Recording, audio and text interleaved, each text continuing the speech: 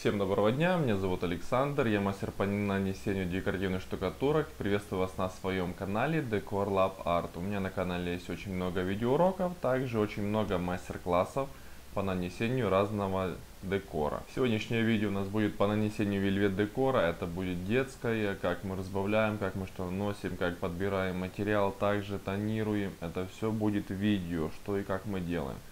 Также очень важная информация, если вы находитесь очень далеко и вам нужно купить материал, ребят, в некоторых случаях я покупаю материал, также его тонирую, помогаю людям проконсультировать, также подбираю материалы, также инструменты и отправляю по новой почте. Потому, если вам нужно будет какой-то материал, вы ко мне можете обратиться, я вам могу купить его и просто отправить. Он вам полностью придет и вы сразу же сможете его нанести. Также, если вам нужна будет полная консультация моя, вы также ко мне можете обратиться, я вам тоже помогу.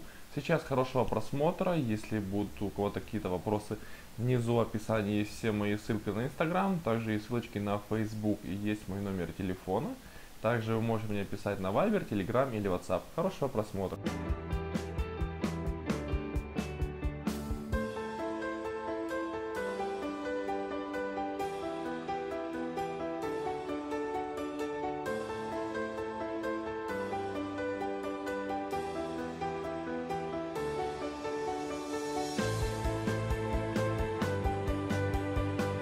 Краткий обзор декоративной витрины с материалами и также инструментами для декора. Если кого-то заинтересует инструмент или материал, вы ко мне можете обратиться, я вам всегда помогу, подскажу, также подберу цвет. Постоянным моим подписчикам, которые у меня заказывают материал, я всегда делаю хорошие скидки, потому, если что, обращайтесь, внизу есть все мои контакты. Сегодняшнее видео у нас будет по нанесению вельвет декора. Сначала мы берем сам вельвет декор, дальше нам нужна подложка in latex matte фирмы FEIDAL и также мы тонируем сам материал.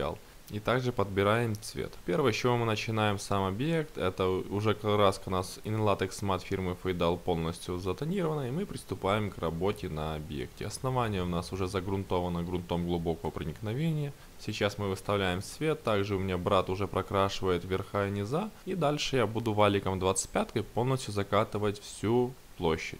Валик у меня идет 25 на удлинителе, ворс у меня самого валика идет 16, края у нас подрезаны. Какой именно валик я использую, как мы подрезаем края, будет отдельно видео, оно уже у меня есть на канале. Если вы захотите посмотреть, вы можете зайти и посмотреть, как я подрезаю сам малярный инструмент и какие инструменты я использую. Также на канале есть видео по самому инструменту, по кельмах, какой мы инструмент используем и для чего он у нас предназначен. А сейчас мы берем, прокрашиваем полностью все основание и даем, чтобы материал немножко подсох, и будем прокрашивать второй слой in latex matte. Напоминаю, это идет латексная краска фирмы FEIDAL in latex matte. Она идет у нас на подложку под вельвет декор. Самая главная характеристика краски, она должна быть тонкослойной и также она должна иметь хорошую стойкость к мытью.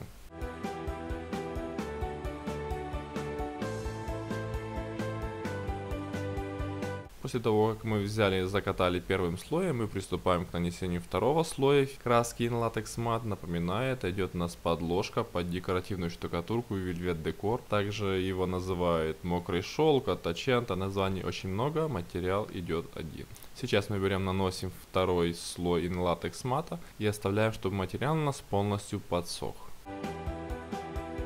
Мы приступаем уже к нанесению самого вельвет декора, и первое, нам нужно подготовить первый слой вельвет декора. Сначала мы берем немножко, надбираем материал. Я всегда набираю в литровое ведерко, мне так легче дозировать сам материал, для того чтобы нам на первый слой нужно разбавить материал. Итак, мы берем литровое ведерко, набираем где-то процентов 40, дальше мы берем и добавляем воды. Мы берем, добавляем воду, дальше мы перемешиваем, делаем, чтобы у нас материал был очень жидкий, и этим же материалом мы будем красить первый слой вельвет декора, после чего мы будем наносить его уже кельмой. Так мы взяли, разбавили, перемешали. Он идет такой очень хороший, жиденький, ним очень хорошо закатывать, и расход очень минимальный. Из 5-литрового ведерка вельвета я в среднем вытягиваю где-то квадратов 50-55. Материал идет очень экономичный. И мы приступаем к нанесению самого вельвет декора уже на площади. Первый слой вельвет декора мы, конечно же, наносим валиком, он у нас разбавлен.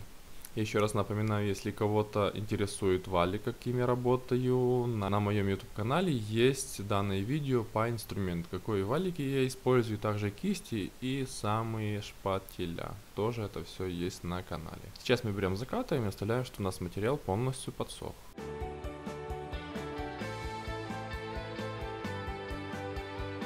После того, как у нас сама краска подложка инлатекс мат фирмы FEIDAL полностью подсохла, мы закатали первый слой вельвет декора. Сейчас мы приступаем к нанесению второго слоя вельвет декора. Это уже мы наносим кельмы. Сначала у меня идет брат наносит небольшой слой, это идет основание. Дальше я добавляю немножко материала пластиковой кельмы и сразу же делаю легенькую прорисовочку. Также, когда мы делаем стыковку, мы немножко берем больше материала и делаем нахлесты. Материал очень хорошо стыкуется. Меня очень часто спрашивают, можно ли данную технику наносить одному, ребят. Если вы хотите научиться и вы только одни, то есть у вас нет напарника, или вы просто себе дома делаете вельвет декор, этот материал можно наносить одному человеку, вообще ничего сложного нет. Материал очень хорошо стыкуется. Самое главное его правильно застыковать. И на больших объемах никаких переходов не будет видно. Потому в данном видео у меня я наношу пластиковой кельмой, также можно эти материалы наносить и металлической кельмой. Все зависит от того, какой рисунок нам нужно. Если сделать небольшой такой хаос и более такие как наплывы хмарки, в данном случае я использую пластиковую кельму и также я смотрю по основанию. Если основание у нас идет более такое некачественное, конечно же пластиковая кельма будет легче, мы немножко позакрываем сами эти все дефекты, ничего так не будет видно.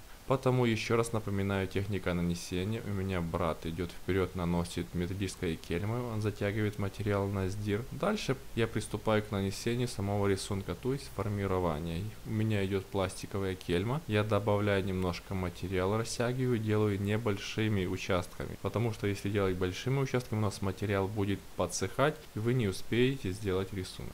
Потому делаем небольшими объемами и сразу же начинаем делать восьмерочку. В общем, если взять по самому материалу, материал очень прост в работе, ничего сложного нет. Потому всем большое спасибо за просмотр. Если кого-то заинтересуют материалы, также инструменты, если что-то нужно будет подсказать, внизу в описании все мои контакты. Есть контакты на Instagram, также есть контакты на Facebook. Также, если вас заинтересует материал, что вы хотите купить, но вам далеко ехать, вы ко мне можете обратиться. Я материал куплю и новой почтой вам отправлю. Это тоже ничего сложного такого нет. У меня возле работы идет отделение новой почты, то есть все очень быстро, все отправляется. Потому, если кого-то заинтересуют материалы, также вопросы по материалу, по инструменту, обращайтесь, я вам всегда помогу. Не забываем подписываться на мой канал, ставить лайки и обращаться при необходимости. Хорошего вам всем дня, до свидания.